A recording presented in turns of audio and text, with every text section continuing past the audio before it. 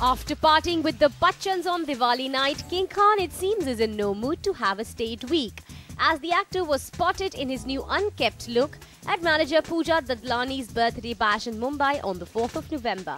Of course, the king was not alone, and here he was spotted with his Chennai Express co-star and now good friend Deepika Padukone, who was in turn spotted at the party with her close friend Ranveer Singh. And it seems the actor had come straight to join the festivities from the latest promotion of their new film Ram-Leela.